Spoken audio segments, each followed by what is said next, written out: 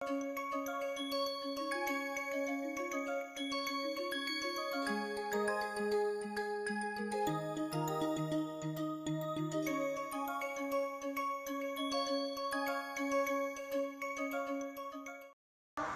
students, welcome to the course, and myself Professor Sandeep Kumar from Department of Energy Science Engineering, IIT Bombay.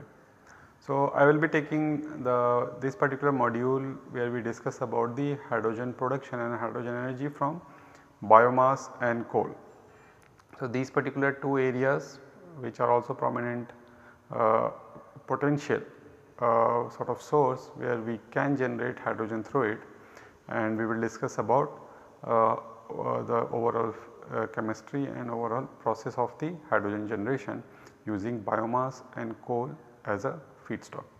So welcome to the course, and we will start with the introduction part. Like when we say about biomass energy, biomass is another form of solar energy stored in the chemical bonds. So, and it is not about only the biomass energy. When we go and discuss about the coal, and all of you also know that the coal has the origin from the biomass. So, a lot of things are common when we discuss about the biomass and the coal, and also when we discuss about the process there will be lot of commonalities, and that is why I want to start with biomass, because coal is a refined form of your biomass.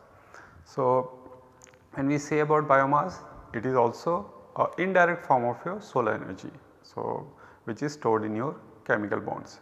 So plants typically exhibit 2 to 6% radiation to chemical energy efficiency, and biomass converts typically converts hydrogen in the water and takes CO2 from the atmosphere and makes the higher hydrocarbons, and that is a typical photosynthesis process that all of us know about. So biomass typically contains 55 to 65 grams of hydrogen per kg of dry biomass. So this 55 to 65 grams is the hydrogen that is contained in the chemical bonds with carbon and the oxygen and other organic molecules. This does not include the moisture and the wet part of the biomass, that is in the bounded H2O, but not in the chemical bond. So these are found in the water, like we know 90% of our body weight is water, and lot of biomass that you find in the nature, it has lot of water. But when we dry it and when we look only into the chemical sort of formula wise, how much is the hydrogen contained in that dry biomass, that is around 55 to 65 grams of hydrogen, and this is typically what we are trying to recover, and we will see that how we can even get more than that. Okay, so now when we come to the biomass potential, so biomass potential typically when we look into, there are two different aspects. One is the energy cultivation, or what we call as the energy crops. Like as you might be knowing that Brazil is actually sort of growing sugarcane to harness bioethanol. US, they are in the US, they are growing sweet corn to harness bioethanol. So bioethanol from sugarcane in Brazil or from sweet corn in US, they are actually examples of energy or energy crops or the energy cultivation. So this is one particular aspect. Other aspect is when we look into the waste. So when we look into the waste, we have this forest waste, which is the age old practice. These are the logs, chips, barks, leaves. It means if you look into the rural sort of lifestyle, they also use these forest waste or the tree waste that falls. They do not cut the trees, but they collect this waste, and this is what forms their cooking fuel. For the majority of the rural households, this is the sort of fuel for the cooking, and not only in India but throughout the world. This is still the major cooking fuel comes from this forest waste. Yeah. So when we look into other waste, these are municipal solid waste, your agriculture waste, and your agro industrial waste. So, when we look into the agro-industrial waste, then it is the waste from the paper mills, molasses from sugar, refineries. I mean, you have biscuit, ketchup, chips industry, and also when they are using any biomass, they are not using 100% of that thing to convert it into their desired product, but there is a lot of waste generated into it. So, just for example, molasses from sugar.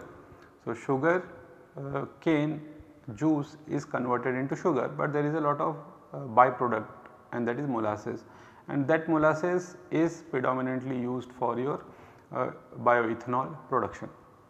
So, these are some of the things where your waste from an industry which is using the agro product or similar things, and those waste or byproducts can also be used for some sort of useful purpose or some energy recovery or some chemical recovery. And our this particular module of the course will discuss about how we can recover hydrogen from this waste biomass. Yeah. So, another is your agriculture waste. So, agriculture waste is typically a lot of, like, these are something which all of us know. When we have wheat, when we have paddy, when we have corn, only the fruit part or the seed part is actually desired product or the useful product, and rest of the stock of the plant goes as a waste. And we all know in the past couple of years, the burning of these paddy, straw or this agriculture waste in the fields has been a big concern, especially in the northern part of the India, where it is one of the major reason for the smog or the particulate matter pollutant in the northern part of the India during the winter season. So, but yeah, this also has a very great potential where we can harness hydrogen from it. And another one is your municipal solid waste. So, municipal solid waste is actually all the carbonaceous product which has similar sort of you say chemical properties where we have carbon as a source which we can use to harness hydrogen. So, when we discuss about the overall chemistry, you will be able to appreciate then that whatever the waste that is carbonaceous in nature can be used to sort of harvest your hydrogen from it. Does not matter hydrogen is there in or there is in the feedstock or the waste or not. So, it includes this municipal solid waste, includes your biodegradable waste, green paper pulp, and inert place like fabrics, cloths and all, and even the plastics which are carbonaceous in nature can also be used. But yeah, it is not a biomass, but yes, it has a potential to get the hydrogen from it. So,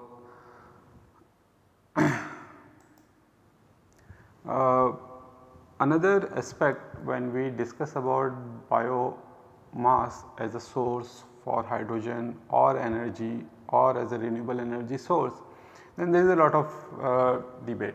There is a lot of debate, and we need to understand when we call biomass as a source of energy or as any useful chemical like hydrogen, whether it is carbon neutral or it will be classified as carbon emitter.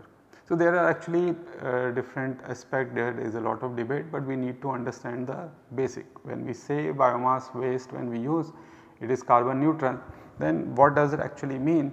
So, let us say for example you have a dry piece of log or you have a dry piece of a leaf. Just say this is your dead leaf that has fallen in your sort of backyard or in your garden. What will happen to this leaf? So, this leaf through natural process what will happen? It will get decomposed. Some insects or some microbes will work on it and they will recover energy because they are eating these waste or the dry leaf for getting the energy, and but it will also release CO2 plus H2O as a byproduct.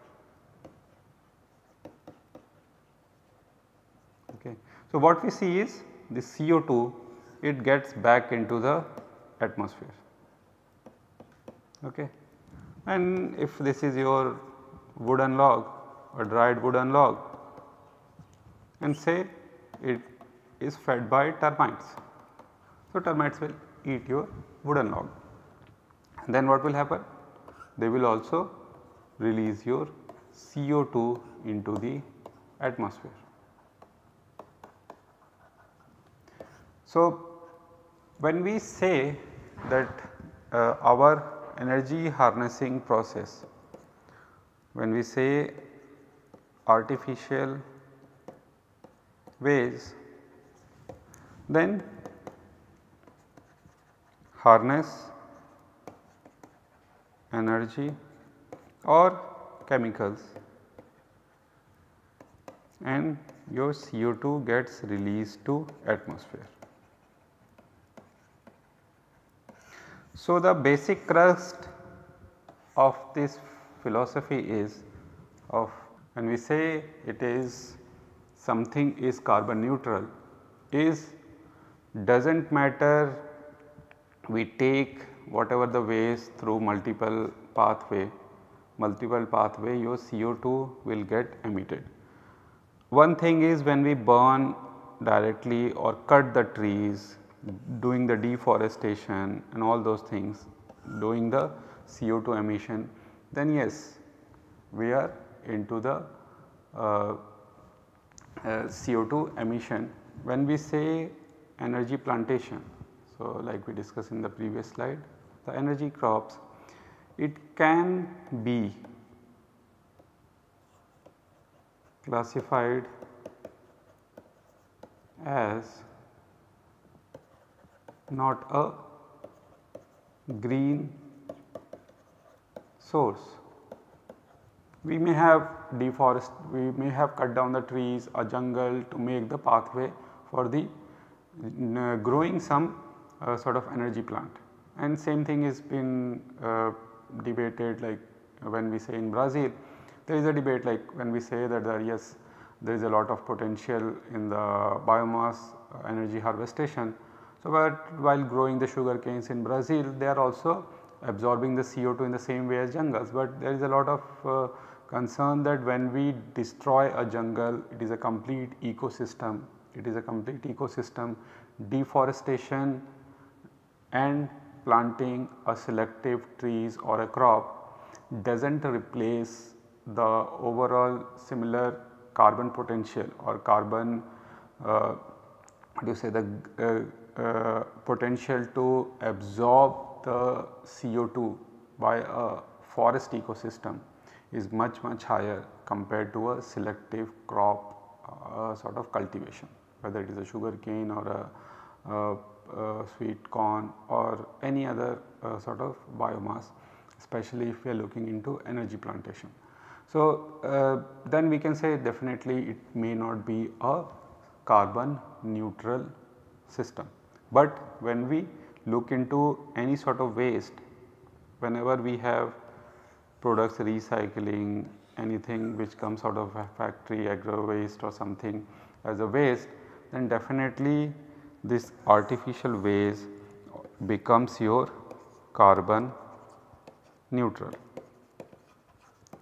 So, this is the philosophy about the carbon neutral, and we will be in this particular module of the course, we will be discussing about harnessing or extracting hydrogen from the biomass, but always keep in your back of your mind that yes, this source of the biomass should be green source, should be coming from waste, or if it is from the energy plantation, how sustainable it is should be the question.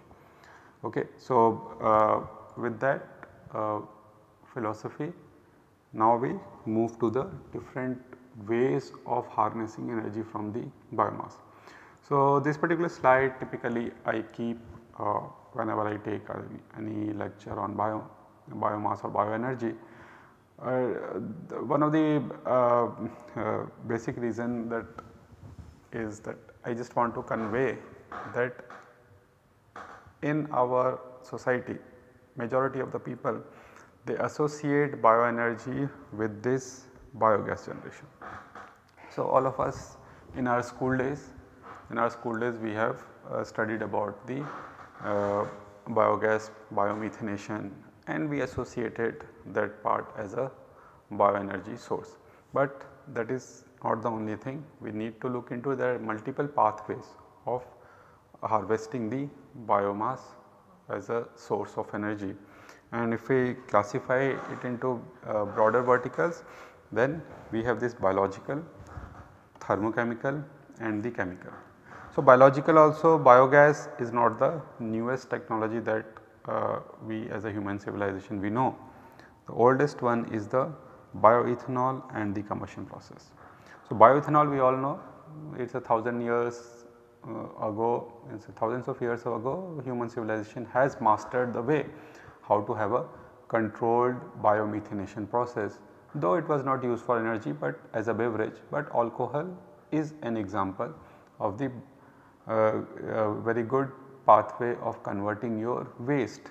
It may be waste, or typically when we look into the beverages and all, definitely it is not the waste that is being used, but as a crop which is being harnessed and converted to alcohol. But when we look into the commercial practices getting sort of renewed nowadays, especially in India, we have a policy, the government policy we have, the sugar mills can't throw your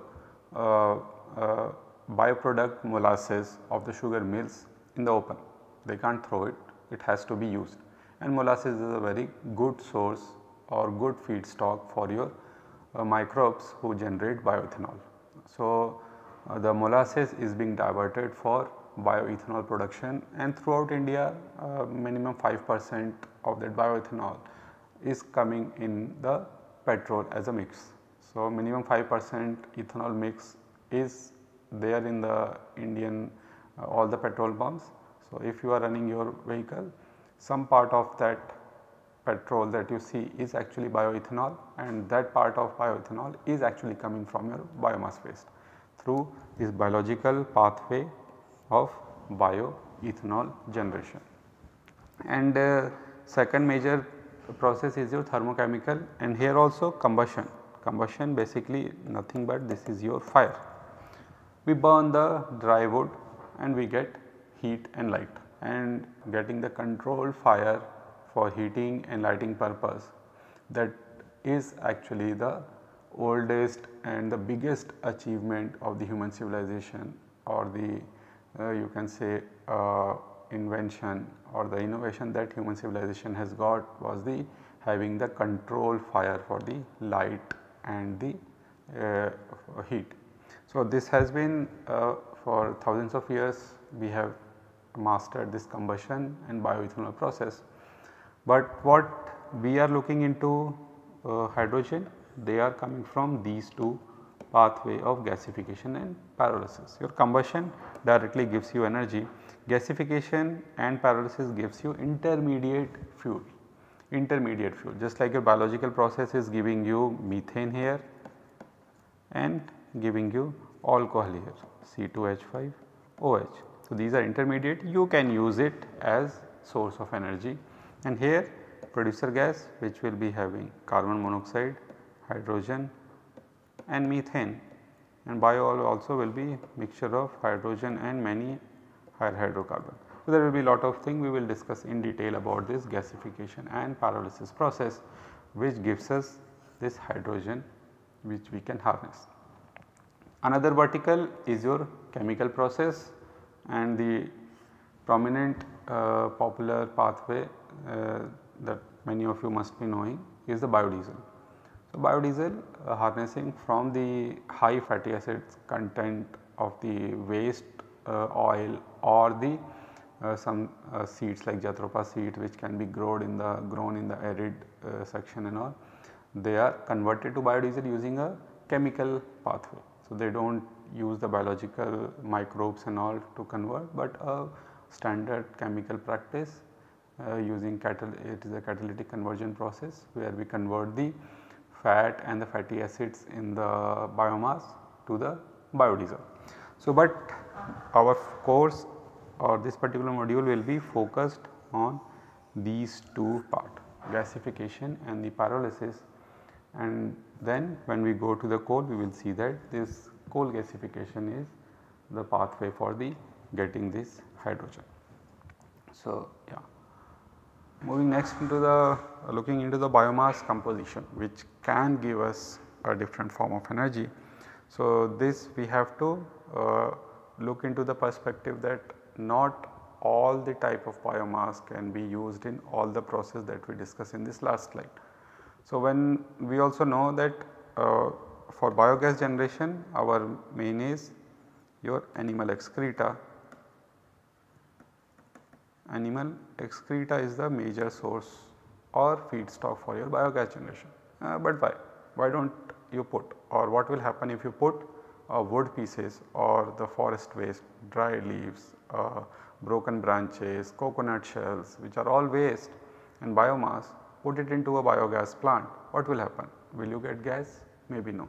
So, many of these processes are actually very selective in nature, and when we look into typical biomass, woody biomass, then our cellulose, hemicellulose and lignin are major component of the wood biomass, and rest other makes around 5 to 13%. So, there are many other things like when we talk about fats and proteins, they also make the major thing, but very specific, like if you have seeds like say mustard seed or peanuts, they will have very high content of fat. Some fruits will have a high content of protein or the fats or the sugars, but if you look into the totality of a plant, your major component will be this cellulose, hemicellulose and the lignin part. And this cellulose is basically for your biogas generation, and the simple part of that, like simple sugars are used for bioethanol generation. So, typically cellulose which we as a higher animals can't digest cellulose. So, these tough molecules we do not have enzymes to digest it. So, our excreta, our byproduct of our digestive system are very rich in cellulose, and that is being used for biogas. But when we look into the bioethanol, they need very simple sugars.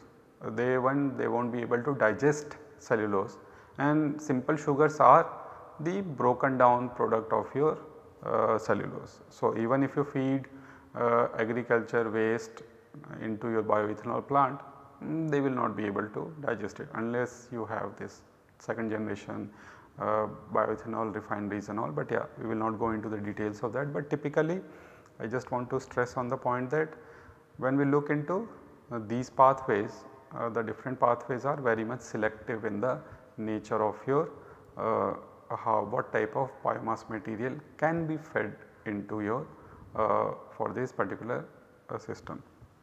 So, this one biogas, this is cellulose. When we look into the bioethanol, it is mainly the simple sugars. Okay. And when we look into this chemical pathway, so this is fats. So, it will be the fats which will be converted to biodiesel using the chemical pathway.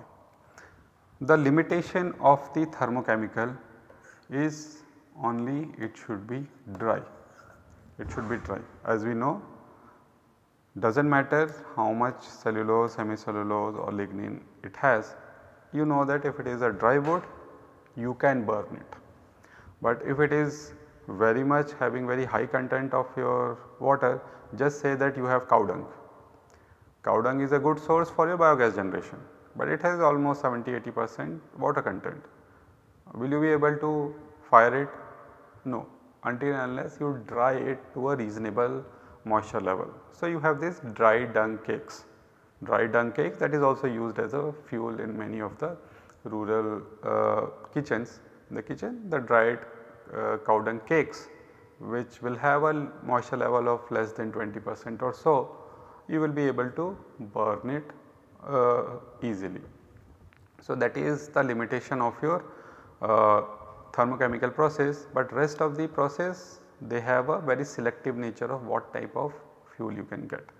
And you always keep in mind about this lignin, this cellulose and hemicellulose. This lignin again we will come back when we discuss about the origin of coal, and that will be a sort of very interesting thing, but what was the purpose of lignin and how our coal is mostly derived from your lignin part.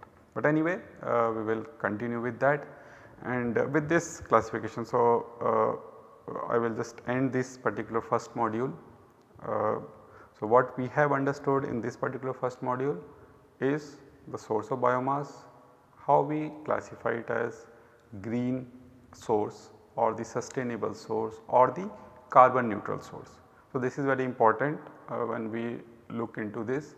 We are not only concerned about the process, but also the origin of the feedstock from where we can get potential hydrogen.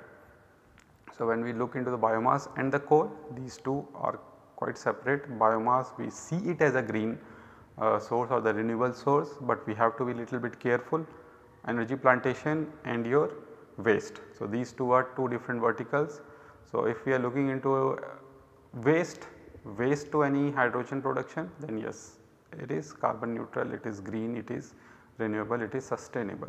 But when we look into energy plantation, that yes, we have to ask 100 questions before we say yes, it is sustainable. So, we have to have this perspective. Then we look into the different verticals of the biomass conversion process, and among that process we have this thermochemical process, gasification and pyrolysis, which we are targeting to understand, which gives us hydrogen. And then this composition wise, what is the typical composition, and this is important to understand that our gasification and pyrolysis, which are thermochemical process, are independent of these, but they have a limitation of the moisture level. The moisture level should be less, it should be reasonably dry, so that it can be used effectively and efficiently. So, with this part I would like to conclude this first module, and we will continue with the next module in understanding the thermochemical conversion process, gasification and pyrolysis. Thank you.